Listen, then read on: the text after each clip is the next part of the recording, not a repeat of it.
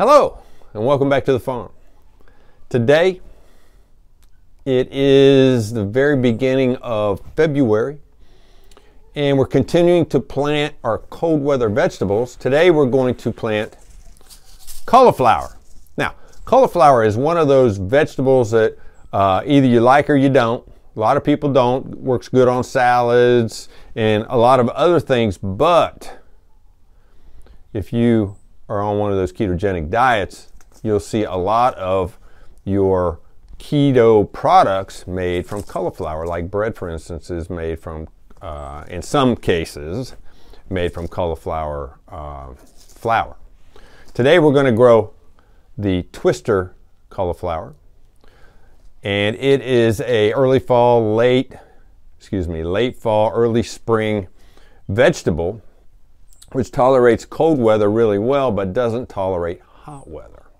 So it's important for us to get the seed in as early as we can to get it germinated and up and go, so when we get relatively close to the frost date, we can get this thing in the ground. Now, yes, you can plant cauliflower prior to frost. The frost won't kill it. A freeze will kill it though. So you have to be kind of touchy about how you do these things. But nonetheless, we're going to be ready. So let's get started and plant our cauliflower today.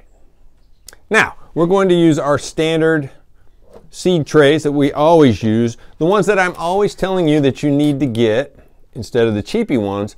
But let me show you something that can happen after you have these things a number of years. If you look at this particular seed tray, you can see that one end of it's a little bit boogered up. Now, what happened here? Well, when we clean these up, we'll put them in the dishwasher to sterilize them and finish the cleaning process. And as you can see, this melted a little bit. It's not going to stop us from using the tray. They're relatively expensive, by the way. This tray is about 5-6 years old, but it's a little distorted. So if you see that, yep, that's what's going on. So anyway, don't let that stop you if you bend one up in the dishwasher. And certainly, whatever you do, don't complain to the missus about your seed tray being all boogered up. Just a little marital tip there. Okay, let's get our dirt, regular potting soil of your choice. Remember, potting soil or seed starting mix or whatever they're calling it these days is just sterile dirt. What that means is they've taken the fungus and all the other junk out of it so that when your seed is put in the ground, put under very moist conditions, it doesn't rot before it comes up. Now, if you elect to use dirt from outside, you're going to have to sterilize that dirt or you're asking for trouble. Just saying. Anyway, let's put our dirt in.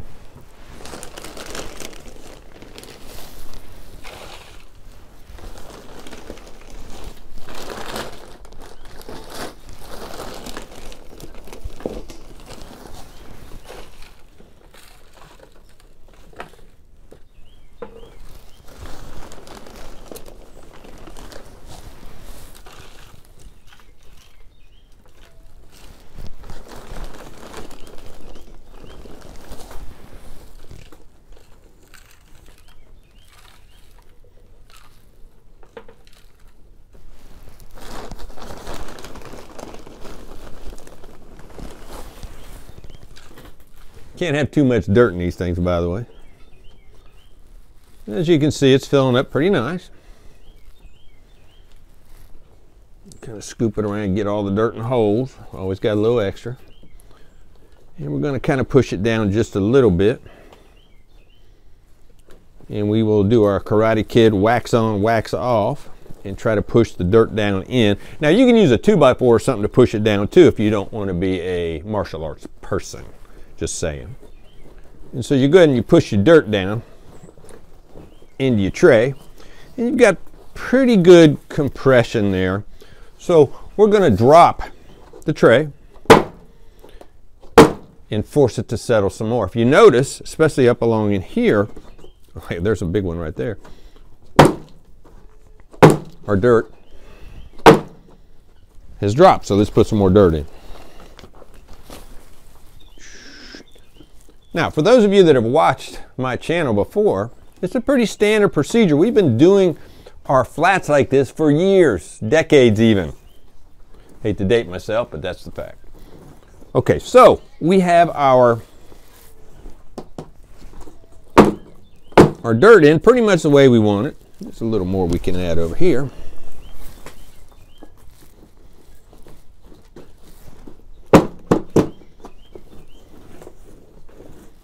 What this does, it adds a layer of isolation for each seed. Now we're going to go ahead and open up our seeds here. You can see we got them from Haas.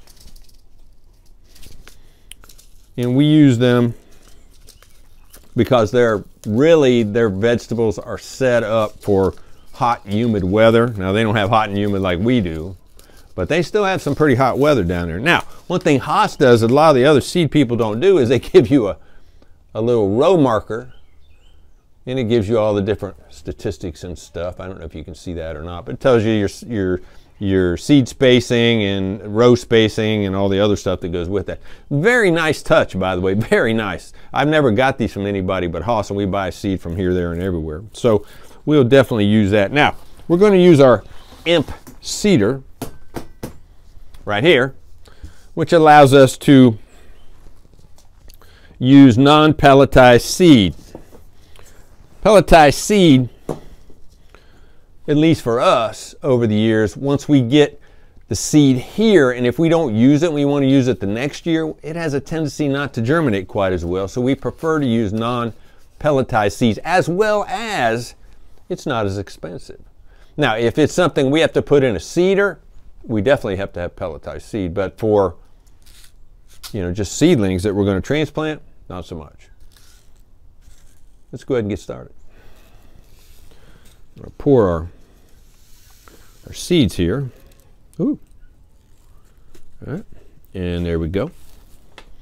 And so we'll just take our stuff and we will start using our Imp seeder and putting our seeds in each hole. I really like this Imp seeder. I don't know if they even still sell them anymore. I hadn't gone to the website and looked because I really don't have a need. This thing is super heavy duty, and it's done a great job for us. By the way, we get no affiliate or anything. We get nothing from anybody.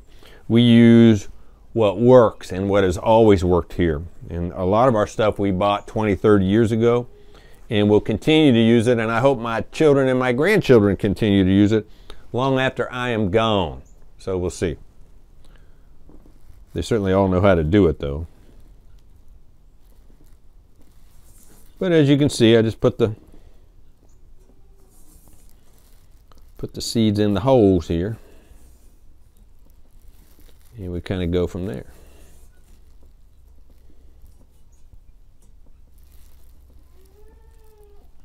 I don't know if you can hear that or not. That's one of our little girl goats out there that we're about to have goat kids, and we'll have a whole bunch of them, by the way. I don't know how many we'll have. You never know.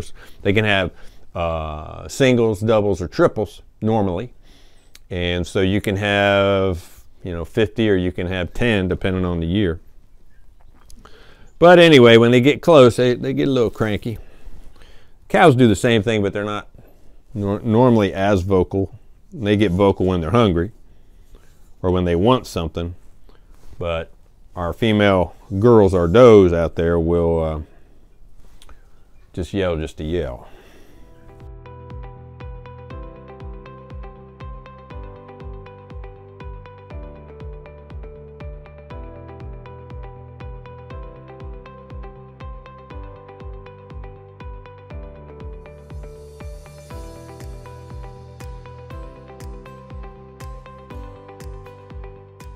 And there you go. We're good. Our Imp seeder has done it for us again. And we will take our row marker and we will put it right here. That way when I put this in the germination chamber, I know what it is. We also have other things in there. Now, we're going to take our vermiculite and cover it across the top. Why vermiculite? Keeps the moisture in. If you want a good germination, I can't stress this enough, vermiculite, vermiculite, vermiculite. Put it everywhere. The pros have been using it for years. There's no reason why you can't. It's pretty inexpensive. And so, why not? You do all this work putting seeds in. Just cover it up on the top, just like this.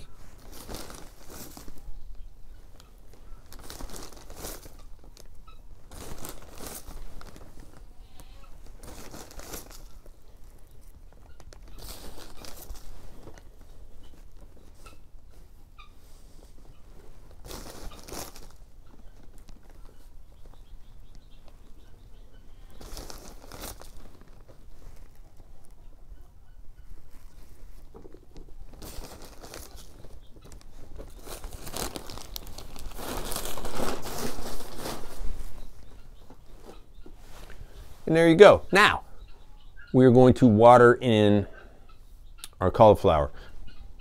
We always water from the bottom. It used to be back in the day, here the guineas out there, back in the day we would water from the top. Well, it not only screws up the top, soil and your seed goes deeper than it needs to and you lose some of them, but it doesn't promote near the root growth that bottom watering does. So always water your seedlings from the bottom. The water will soak up and keep everything the way it needs to be. All of a sudden, before you know it, you got seeds shooting up everywhere and they look exactly the way they're supposed to. Nice and healthy and strong. So let's put some water in this.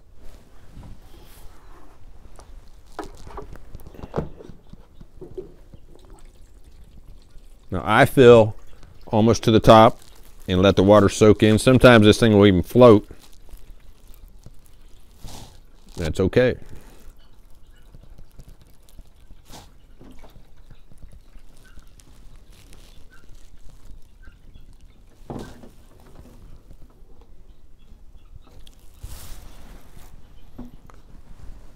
Now what I'm going to do is I'm going to let this sit for about 15, 20, 30 minutes, and you'll see the difference in the vermiculite, which tells us it's ready to go on your grow mat, under your lights, or in your germination chamber in our case. So I'll be back in about 30 minutes. Stay tuned. As you can see, it's been about 30 minutes and the water's starting to permeate throughout the vermiculite. Now, while we waited those 30 minutes, I walked down the hen house. Got a couple of Americana eggs. I got a green one and a blue one. Nice. Egg production is down this time of year, by the way, but it's starting to pick back up. What we're going to do now is we're going to take this flat, put it in the germination chamber. I've already got another one in there. The temperature set is 78 degrees Fahrenheit, and let her go. These will take about 3 days. We'll start to see germination at that point. Once we get to that point, we will take them and put them under the lights. Now, let's talk about the germination piece of it, for instance, for just a minute. What happens is a lot of people just think that you put seeds in the ground, wait a few days, add a little water, and poof, everything comes up. The germination process is half the battle to getting everything to grow. There's always small problems along the way. You've got potential disease problems and everything else. But if you can get the seed up out of the ground, you're well on your way to harvesting whatever vegetable that you want. Now, it would be easier to direct seed, but in February, especially early February around here, that's not possible. We've got some elephant garlic up there that's still in the ground, and a little bit of this and a little bit of that, but very, very little of anything. We've got some kale up there, and there's some turnip cover crop, but mostly the stuff that we're going to spend a lot of time eating in the fall and in